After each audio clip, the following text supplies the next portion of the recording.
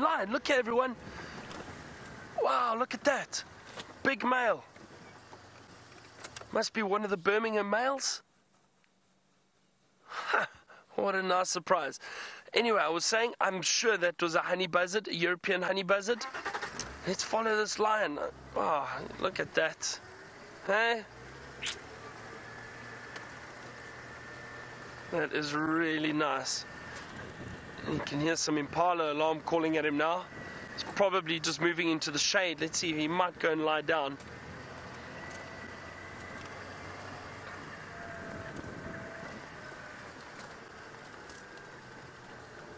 And that's exactly what he's done. Just moved into the shade. There's impala alarm calling very close to him. Hold on. Just position here for us. There we go.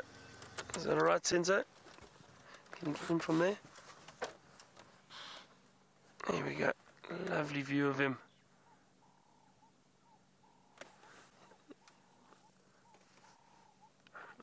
What a nice surprise.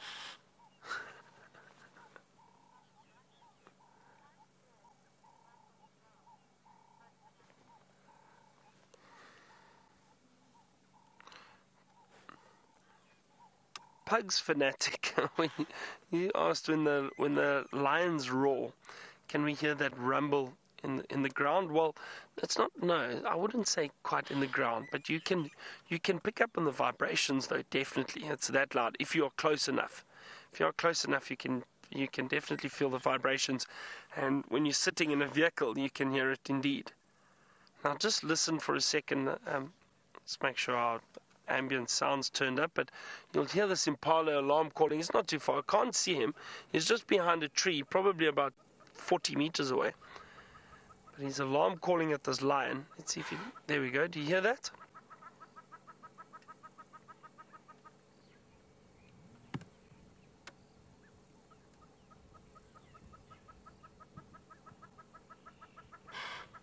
That's another snort.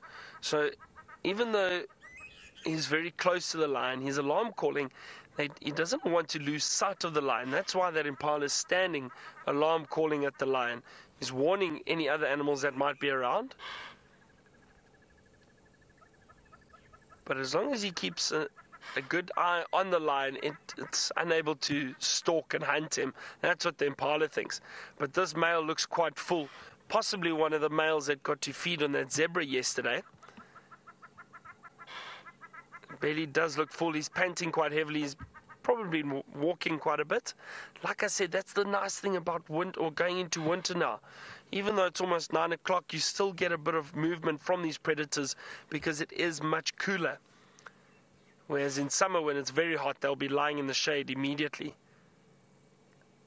Oh, what a nice little surprise at the end of the morning safari.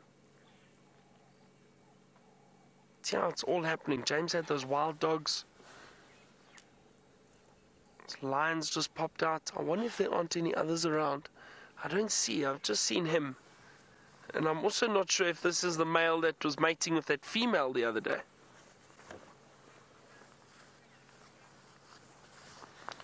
Now, speaking of James and the wild dogs, he's still with them. Let's go see if they're running around.